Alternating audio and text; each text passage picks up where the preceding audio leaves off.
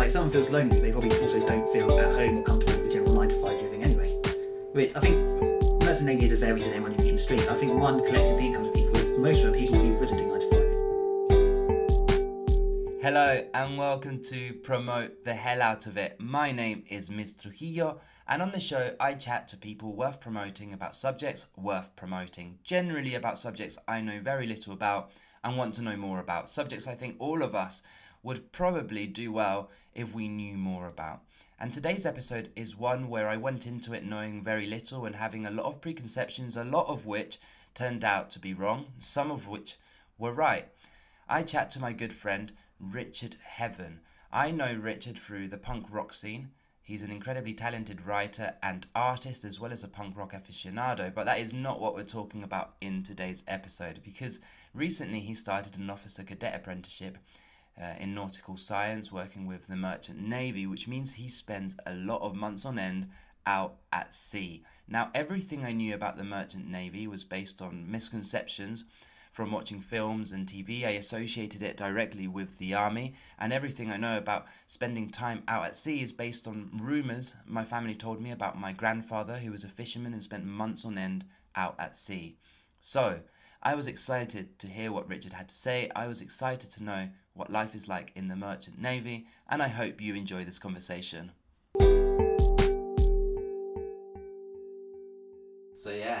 So Richard, you've told me that you did 5 months out at sea this time. 5.5, yeah. 5.5. Yes, that was... Was that delayed because of the whole Brexit situation?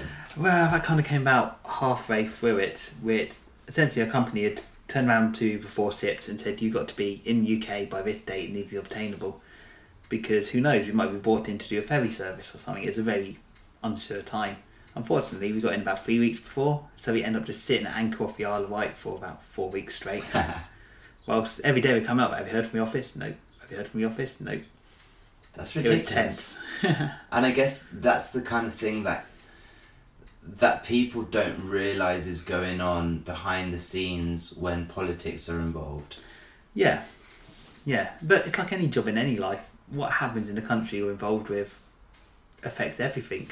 Not in terms of not being able to go home for an extra month normally. It's not like you're stuck at the train station for an extra month going, can't get home because Brexit, we don't know what's going on. Oh no, hang on. People could leave the ship and go back to the UK. It's just I'm still on my time working. Fair enough. So how would you do that in that situation? How would you leave ship? Okay, on the side of a ship, you can either get off from the poop deck, or on a lot of ships like us, we have this door 3 or 4 metres on average above the waterline, and you lift it up, you drop a ladder down, and you can get onto small ships and barges. That's cool. On the side, which is, we go to a place called Ascension. It's 1,500 miles off of Africa, and it hasn't got a port big enough to take any moderate sized ship. So we just have to do that. We get a local boat come out, go down to this little barge you put next to it, climb on and go back to the island. That's ridiculous. Were there people that did that at that time that went back home, or were most people in your situation where they were just kind of like, get on with it? To be honest, it still counts as time for your job, so we were just cracking on and getting on with it. Yeah. Were there conversations about what was coming up? Yeah, I mean, you hear rumours. We call it galley radio because everything goes through the galley. But you hear rumours, very often they weren't true. So before then, this is the longest time you'd done out at sea, right? Yes, before this I'd done one trip 4 months and one trip 4.5. Was it harder? Did you find it harder to do a longer time? No, I think when you hit about the 2 month part, or 2 months by the end of the first month, you mentally think, this is my island, this is the town I live in, this is my life now, to use a common meme. But yeah, you just get used to it. Like, you do your watches, you know what work needs to be done, you'll go to a bar in the evenings. That's cool. And you get time on land? If we can. Nowadays, unlike say 40, 50 years ago, we expect everything so much quicker. So whereas you might have said, okay, we're loading things by hand, we can get 10 containers on today, you're going to be in port for 3 weeks. It'll be like, even on a normal, not particularly energetic day, we can easily do 10, 12 containers in an hour. Wow. But yeah, I mean, we ended up in Barbados for 5 days. That was fun, but that definitely was not the normal. You treat it as a nice day out. You treat it like a weekend, like, you know, you finish your work at midday, they said, yeah, knock off, we're done now. you just go off and you appreciate the fact it's time off. You're having a good day. You never think, oh, I'm not going back to the SIP, because you're not. It's like you might have a quiet hour working in a bar and you have a drink with your workmates. And obviously you're still on your apprenticeship at the moment. How much of your time on ship is work versus learning? The way it's laid out is you essentially do a phase at college, which is typical kind of university setup, phase at sea, phase at college, phase at sea. And what I'm going into next month is my final phase at college, which we do our final short courses like advanced firefighting and we do a lot of revision for our final exams called the orals. So often when you're at sea, in theory you'll be applying what you learned at college in a real world situation. But as we probably all know, as good as it is having theory, you can't beat just getting hands on and doing it. That's the best way to learn. Do you get in situations where, although you've had the theory, you get stuck? Is it always someone on hand to help? Yeah. Yeah? Yeah. I mean, as a cadet, legally we can't take control of a SIP because we haven't qualified, we haven't hit that rank. But yeah, there's always going to be someone supervising you. Have you had anything massively go wrong yet where you're like, shit, I don't know what the fuck to do? Yeah. I mean, Dover-Calais is one of the busiest straits in the world. And there's been times that I've been not taking the watch, but under supervision, being like, okay, what are you doing in this situation? Oh, I'm going to do this, and thinking of myself. But that gets inherently busy. And a few times I've been like, there's so much happening here, I'm a little overwhelmed. What do we do? And it's good when you've got the other person on hand, because they'll be like, okay, we're going to look at this, this and this. They're doing that. That's the immediate threat. We're going to move like this. It's fair enough. How would you describe that situation? Because from where I am, the times I've been on a ship, you're like, but there's nothing around me for fucking miles. Like, it doesn't seem difficult. Like cooking a burger doesn't seem difficult, and then until you go to do it and you do it wrong and you burn it. I mean, no, you hit a point there. If you're deep sea, like we do a lot of transatlantic ones, for 8 days when you're in bare middle of the ocean, you might see another ship and that'll be 30 miles away. In which case, you don't do anything. It's not going to hit you, it's not going to cut you up, it's not going to cause any trouble. It's just like seeing someone on the side of the field and going, hey, But Dover to Calais. Yeah, Dover to Calais. The vast majority of the ocean and waterways are laid out in charts which can be read almost like a road directions map. And we have these things called traffic separation schemes, which is essentially dual carriageway around tricky parts for SIPs. And there's a whole set of rules and laws what goes on them, which when someone disobeys it and the Coast Guards get in touch with them can be the funniest listening. And that's how you stop problems. They all know not to manoeuvre in a certain way, not to take certain liberties. You're always going to be in a situation where you think, oh, something's developing, it's in my right to try and affect this, even if it's doing 5-shot blasts and saying what the hell's going on. Let us know your intentions so we can move.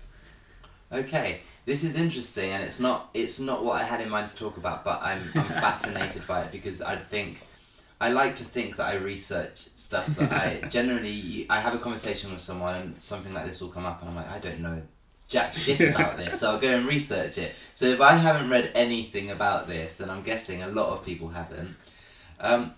Can you overtake? So is there like basic like rules, so you overtake to one, like is it kind of similar to like when you're driving on a motorway? It is essentially. Obviously situations develop where laws start to contradict each other and you might have to figure it out, but on the most basic situation, if you're coming up to a SIP for more than 2 points of BAFTA beam, you are the overtaking vessel. Now it's your responsibility, to, as long as it's safe to do so, to stay out of the vessel which you're overtaking until you're clear and past. And that sounds like a basic rule, but you've got to look at your situation and say, how do I define what's safe? How do I define clear and path? Because like I was saying about traffic separation schemes, you have not got a lot of space to manoeuvre, so that could be a lot closer than you want to do deep sea. Deep sea, you might wait to a mile and a half, 2 miles away. That's ridiculous. You don't have that space at all in a TSS. But yeah, and the other vessel would be the stand-on vessel, which means they maintain their speed and course, and it's your responsibility as the overtaking vessel to stay out their way. That's cool. It's the basic version of it. What is a BAFTA beam? It sounds like something out of Star Wars. If you look, you've got like 360s in front of you, and you've got like 0, 90, 180, 270. A beam is direct right angles to the SIP, so that's 90 and 180, with forward end being 0. And we'd use a system called point, where there's 8 points in each quarter, so it's 11.25 degrees each. Cool. And so 2 points of BAFTA beam would be 2 points behind the right angle, of the Okay, beam. yeah. And it all ties into like legally what lights you have to have on a ship and what you can see from what distances, and because each one has an arc of visibility. So if you can't see one, you know roughly what area you are in relation to the other ship.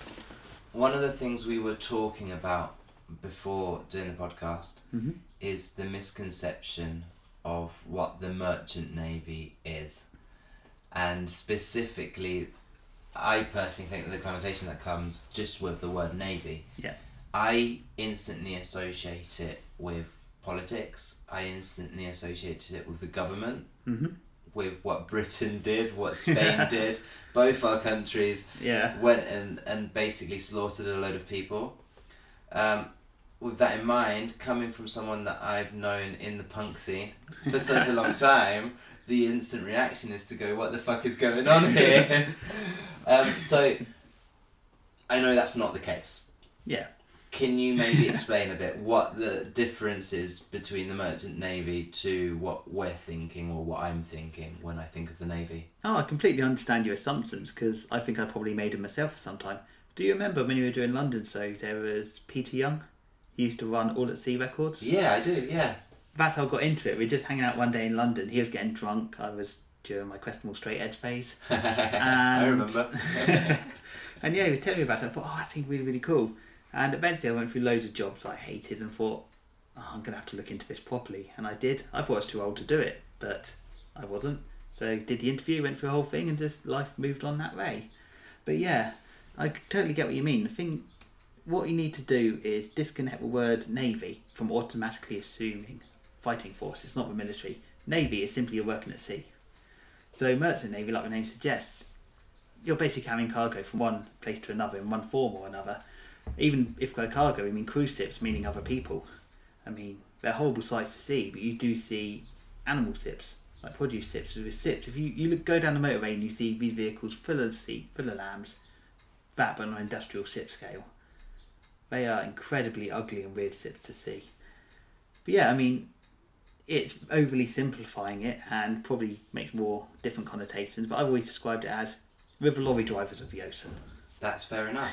And I liked something that you mentioned when we were talking before, was that obviously, and I think it's important to touch on because I don't like to stray away from things that maybe people don't like hearing initially. Mm-hmm. So that can include having clients that are for the military, for example, at times. Yeah, of course. You can get on a bus with a sergeant. Yeah, and I think that's important because I don't like pretending that things aren't the way they are. Yeah.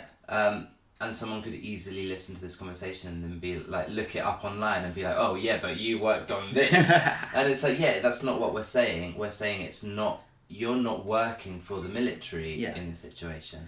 It's one of these, because of scale of it does come with a lot of connotations, but it's like also you can walk into Sainsbury's and buy a bottle of beer. A squaddy could have walked in and bought a bottle of beer. Now are you going to boycott Sainsbury's because they serve a squaddy?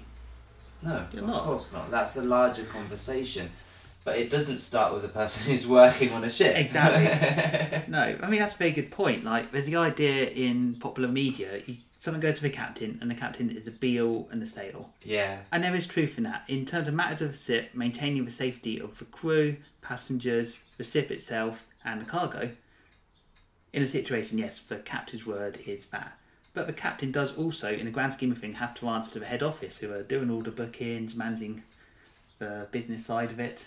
Yeah, I think that everything people know about what it could possibly be like to live on a ship is based on films, TV series, and what they've heard people say. And I said to you before we started recording, my granddad was a fisherman. Yes. So everything I know is from what my dad said. Yeah. He drank a lot. He died because he was an alcoholic. He was out at sea 9 months. It was a bunch of lads trying to get through fishing. Tough time. Yeah. That's not what it's like.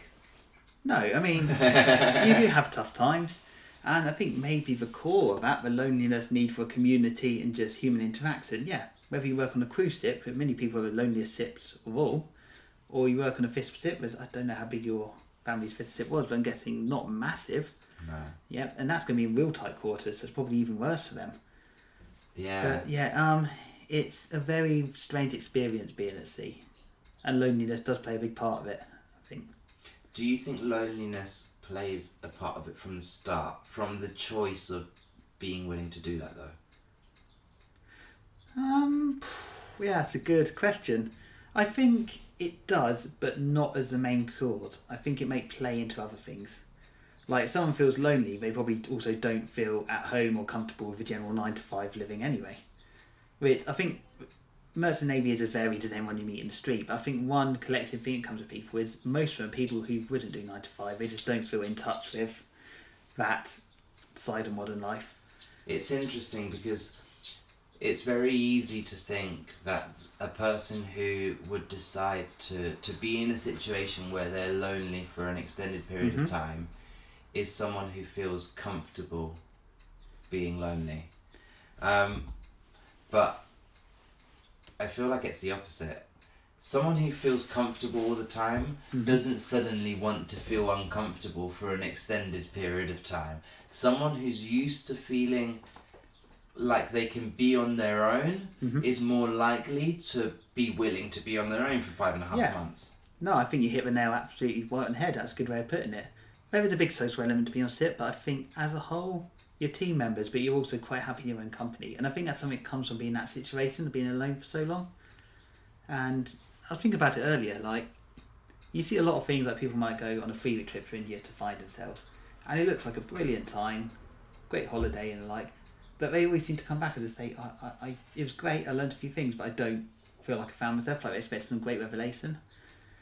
But also, it's kind of like, when you go away to sea, you do have to deal with, you could be on the watch silent, because no one's talking for 4 hours, staring into the dark. You might be incredibly lonely, you might be missing home for weeks at a time. And it's that kind of long period of having to deal with what's in your head, your thought processes, processing that and the reason behind them. I think you get a lot more comfortable if you are, because you're forced to confront that, because it isn't constant stimuli on SIP. Okay. If that makes sense. Absolutely. And this is the reason, really, I wanted to have this conversation. For me, the idea of being on a ship on my own for 5.5 months, and I'm taking completely aside the working element of it, just the social element of it, is both the scariest thing, but also something that I would love to do. Yeah. And it's that conflicting emotion of it being something that isn't nice, but at the same time is nice. Like like being on your own is amazing, but when you don't want to be on your own, suddenly it's the worst feeling ever. Yeah. And to be fair, I think maybe I probably play it a bit harshly. Like, on our SIPs, we do have a bar, but you've got to remember, for a 200 metre SIP, we only have 20 members of crew. Yeah. And they're split between officers, which is subsplit between deck officers and engineers. And then you got ABs and motormen, which are the muscle of a SIP, essentially. Like, they're ones out every day getting the job done, helping with maintenance, whilst engineers deal with mechanical and engineering stuff.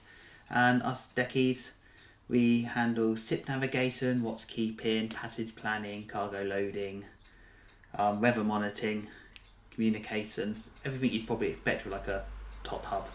So, with everything you've taken into account, what's the split ratio between men, women? Honestly, terrible. I think women in the industry, talking about deck officers and engineers, so ignoring stuff like the cruise SIP, which will have maybe a lot of female dancers or barmaids or that kind of thing. On the pure sailor side of it, it's only about 3.5% women in the industry, which is something they've been trying to combat. And that's been so recent, I couldn't really give you any figures on how that's changed. But one positive thing I did see, like not this year but the year before, I was working at the college. It's like an induction day, just chatting to people as they come through the doors, answering questions. I saw a lot more female engineers coming in, which is absolutely fantastic. Like I said, it was probably 2/3 men and 1/3 female, which compared to 3.5% is a massive jump. So I think progress is being made, but it'd be nice to speed it up. Is that represented in the way people act on ship? Is it a very laddie culture? It can be, but how long's a piece of string? It depends who's sitting in a room at any one time. Is there dating on a ship? I think if you're on cruise ships, there's a big culture of dating between officers and non-officer staff, so like dancers and that kind of thing. And a part of that is that it does come down to accommodation situation. Officers get nice cabins, the other staff probably don't. Okay. But you shouldn't be dating up a rank. Like, say, if you're a third officer, you probably shouldn't be dating the captain. But if you have passengers on board or someone in a different area or guests, I don't think there's anything strongly against it. But again, it could come down to company. Some companies might absolutely hate it.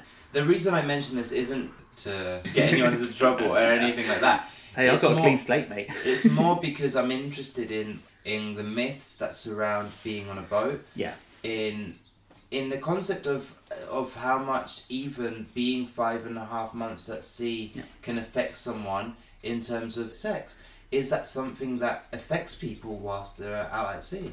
Yeah, of course. People get lonely, and you definitely get people who prefer strip clubs to other forms of night out. It's nowhere near as much as the stereotype makes out, but you go to different parts of the world and different services are on offer. Yeah. Whether someone takes it up depends on the person. I think there's a lot more of that in the olden days, which ties into how commerce has changed over the years. Now we can be expected to get to America and be out of the port within 8 hours, dropping our stuff off. Where in the past you might get 10, 12 containers done in an entire day of a manpower instead of in an hour, so you know you'd have a week there. And I know some people who have spent, we're talking about real older generation here, who would have spent 3-4 weeks in the port and they would have actual girlfriends and relationships there. But nowadays, in today's culture, no. Okay, and with this in mind, something that is, I think, pivotal to moving ahead as a society is the view of masculinity and of being able to break down barriers of what's discussed and what isn't discussed, of being able to have honest conversations with each other. Is there ever a conversation, or have you ever seen a conversation about, for example, the sex industry and how that is viewed? Are these conversations had, or is it because of being male dominated, just get on with it? They are had, definitely. The nice thing about being on Watch in the evening, there's a few of you up there, you do get a lot of conversation going. And I'd like to say it's an industry from, it's not surprised it's a very traditional industry in many ways. I think it is slowly getting less old-fashioned in that sense. It's getting a little more open-minded. But that's only coming in with the younger generations coming in, so it's something that's taking quite a lot of time.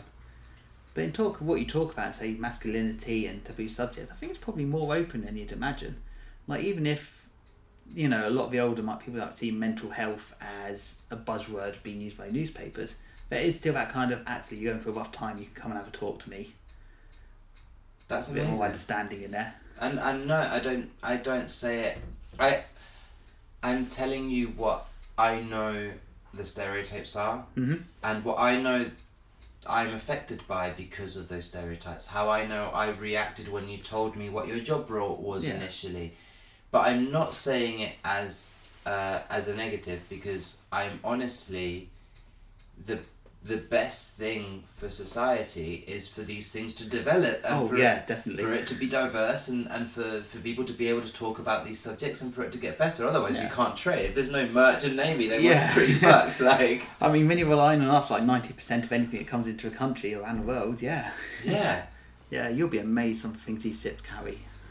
It goes back to something I was asking you before, and we've touched on it when I mentioned about the Brexit situation. Yeah.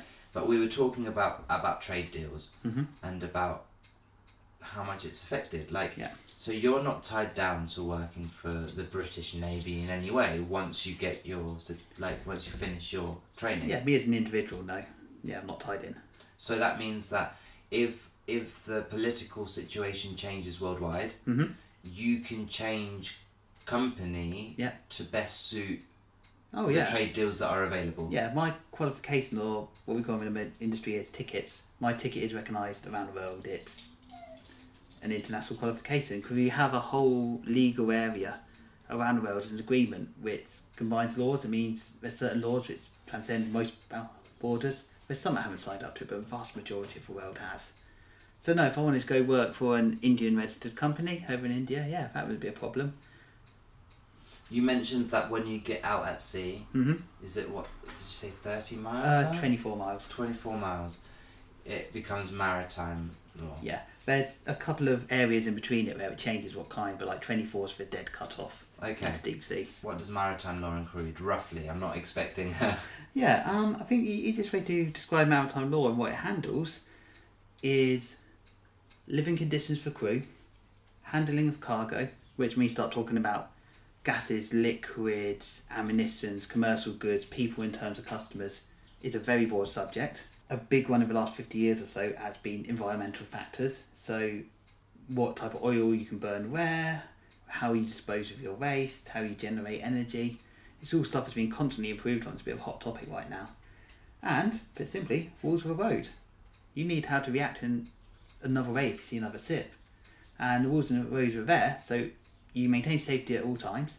And if everyone on the sea is hot with it, it's like driving a car. You know what the car in front of you should do, so you can preempt their actions instead of having to try and get in contact. Do you often come across people who don't know what they're doing? Yeah. Yes, we do. How do you deal with that situation? I know it's not you personally. Yeah.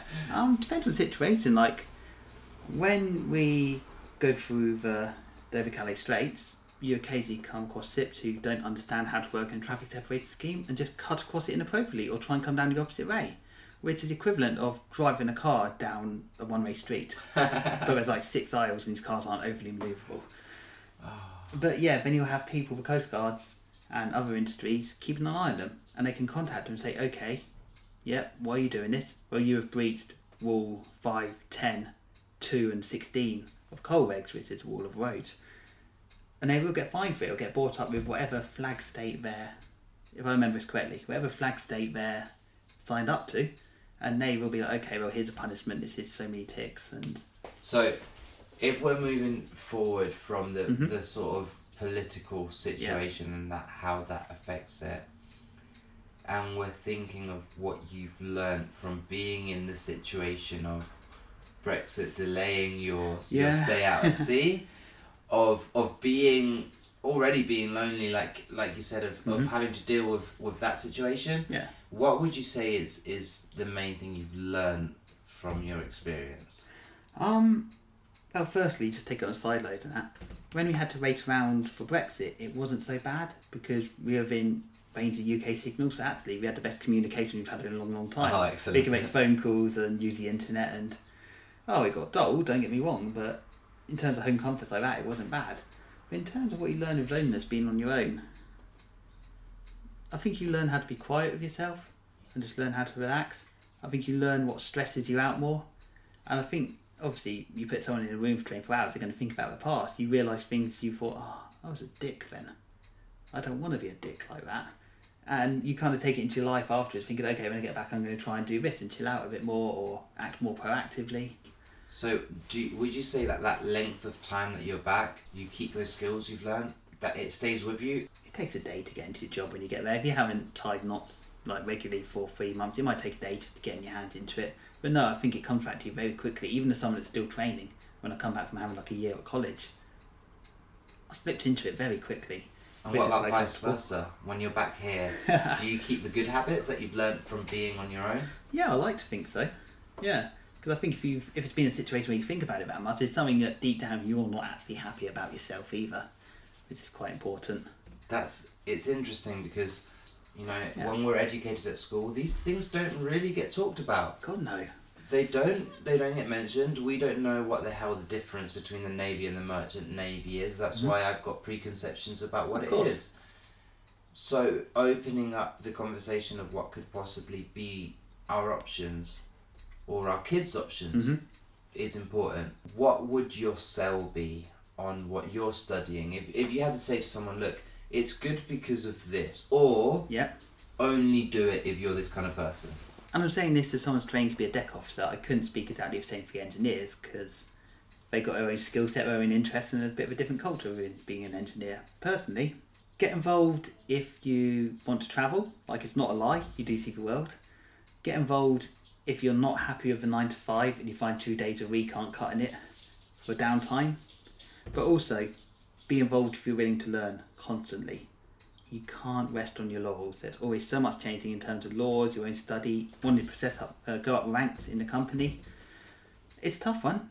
Like, there's a definite academic side nowadays, and I think that's part of the movement between being an apprenticeship kind of thing and being more of a educational university course. And now I think it's sitting in a weird place between the two at the moment, which has pros and cons. But yeah, I think you can be good at the physical side, but you need to be able to knuckle down and do the academic side as well. And as a sell, we need to talk about Mm-hmm. the money and what you were mentioning about the time off. You do get paid when you're training because you're treated as an employee, which is good, and your company will pay for all your academic fees as well. So unlike university, you leave out of debt. Don't get me wrong, not a mega money, but That's still get better by. than leaving in debt. yeah, exactly. In terms of when you're qualified, the money's good, and if you go outside the country for over 183 days, it's tax free. So if you think what you might lose on a 35 grand a year job, that's quite a chunk back, which is nice. So no, money is good. I think people go into it with the idea you're going to work hard for a few years and then set yourself up, get a mortgage, get these nice things you might not have had previously in life. But it comes with a trade-off. You're working 6 months a year. And you mentioned that when you initially had the conversation about the job with your friend, Mm-hmm. you thought you were probably too old to apply for Yes. it. What's the cut-off? There isn't one really. Like when I had that conversation, I was probably 21, 22, I reckon. I looked into it at 25 and I kind of joined at 26. In my class when I started, there was someone that was 34. And there's people who come out of college only 17 at the time. I think they like maturity, to be honest. Like, I understand, even for a straight edge, when I became 17, 18, I definitely had a party animal side. And I think it's nice to know if you're going into that job, you have people who probably calm down a little bit. One thing I wanted to touch on, just briefly, Mm-hmm. is roughly what your routine is when you're on the ship. Okay. Because we've talked about the loneliness. Yeah. But what does your day look like? Okay, as an officer of a watch, you are...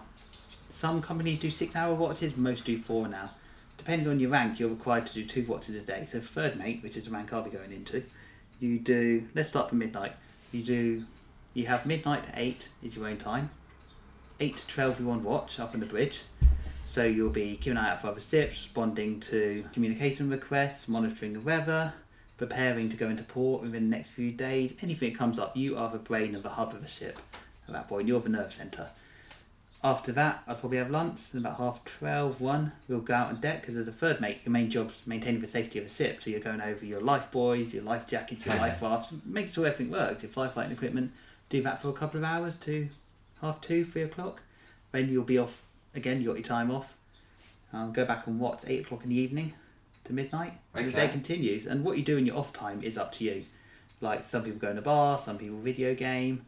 It's tough as an officer to drink in the bar because you don't want to be under the effects of alcohol when you're running a ship, essentially. 1, it's illegal, and B, it's incredibly bad judgment. Yeah, of course. If you're an engineer and you're not on duty, you finish work at 5 and you're not back down to 8 the next day, so you can afford to have a more social life.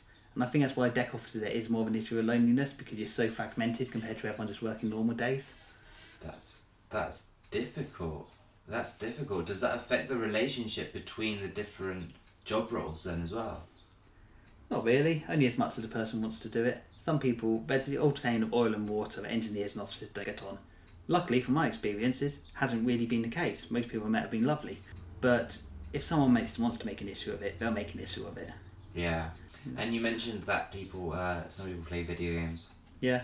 What, do people take consoles with them? Is Oh, there yeah. a TV in your room? What's the situation? Most of our ships have TVs, yeah. Yeah. And yeah, I'm a big 3DS fan, so I take that. We have a couple in the bar, which is good for a bit of social gaming now and then. I just bought a Switch mainly because it's the most sensible console for my lifestyle. And I do love Pokemon games, so Yeah. Are you playing Zelda? No, I'm borrowing it off my friend, but I'm just working through Pokemon Let's Go, Monster Hunter Ultimate, and this brilliant indie game called Night in the Woods Nice. at the moment. It seems weird to me to think of the concept of having a room on a ship. I was homeless for a while. Yeah. So there was a few periods during that time where a friend would be like, we've had a room become empty in our student house. And someone's not moving until next month. Do you want it? Yeah. And I'd be like, hell yeah, I get a bed. It's a woof. Like, fuck yeah, I want this. My point was that I'd get into these rooms, and it was a month-long room, and I'd fucking put posters up and shit. I'd like make it look like my room because I was like, I want to feel cozy. I don't get to have a room. Do you do that on the ship? Oh god, yeah. Some people don't, but I do big time. Like, most of the bulkheads are all metal, so if you take some magnets with you, you can just magnet stuff to the bulkheads, or if you take a flag, like I've got a piano, it's become a T flag, it always comes with me. Just get some of those £1 hooks from Poundland with the sticky backs, put that on it and use that. Yeah, no, I'm a big fan of just taking things that make it feel homely. Nice. I think it's important to learn to be able to live anywhere and make yourself feel at home. Oh yeah, definitely. Would you say that that's one of the things that you learn whilst being out? Yeah, I mean, I was quite good anyway because of university, travelling around a bit and doing the odd little bit of touring here and there. But yeah, you learn, because you might only have 2 suitcases come with you, you learn the bare essentials to make it feel cosy, whether it's like a little tin of photographs or banners or posters or pictures of home or... Yeah, and in terms of entertainment, what do you take other than video games? Well, I do a lot of drawing, and luckily we're in the data laptops, so you can watch films, you can play games, you can listen to music, you can write. That's brilliant. I read a lot. Like a Kindle is the best purchase you can make if you're going to sea. So, just the last thing I want to touch on, the myths, and I asked you this before, that are associated with being out at sea. Yeah. I know we've touched on some, but are there any more that you can think of? Well, I don't think most sailors turn gay because they haven't seen a woman for 6 weeks. But we're violent. We're not. You can't live with 20 people you barely know and be aggressive and violent towards people. But we're terrible with money. How long's a piece of string? Depends on the person. But we're womanizers. Again, yeah. Some people love going into port and be like, right, what can I do tonight, lads? But at the same time, others just like, oh, I just want a night off. So again, no more than your average lad going into a city centre on a Friday night. Oh, and we're not alcoholics because we couldn't do our job in the middle of the ocean when something goes wrong, and there's no one else to help us if we're in that state. Yeah. What about tattoos? Yeah, there's quite a lot of tattoos at sea. Yeah? Yeah, no, that's fairly true. That's cool. I had Matt Lodder, I'm not sure if you've listened to the episode. Yes, he did the history tattooing thing, and I went to it at the Portsmouth Historic Dockyards. Awesome. And it was really, really good. I loved it. I was listening out on the way to Leeds to have heart. That was a great episode. I loved that episode so much. This is why I wanted to have you on the podcast. Because, you know, it's talking to people who are experiencing things that other people can't understand. Yeah. And that's not, you don't have to be a doctor for that. You have to be in a situation that other people can't understand. But I think that for people to become well-rounded, you need to know what's out there.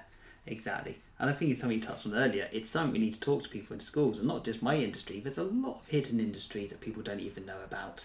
It felt at school where it'd give you like 10 jobs on the board, pick one of them. As you get older, you realise, bloody hell, it really diverges a lot bigger than that. Well, dude, thank you so much for chatting. No worries, thank you. I've really enjoyed it, yeah. Excellent. I really hope you enjoyed listening to that episode of the podcast. I had such a great time talking to Richard. I find it absolutely fascinating learning about a subject that I originally went into the conversation knowing so little about. I hope you all feel the same, because I am really excited to share the upcoming episodes with everyone. We've been working really hard to book guests in that are talking about topics I think we all know very little about, or at least could definitely do with knowing more about. So, if you did enjoy this episode, subscribe, leave us a review, leave us a comment. That keeps us encouraged and really helps us to continue making more episodes. Thank you for listening, and catch you next time. Like, someone feels lonely, they probably also don't feel at home or comfortable with the general 9 to 5 living anyway. Which I think, that's an idea that varies in anyone in the street. I think one collective thing comes to people is most of the people who wouldn't do 9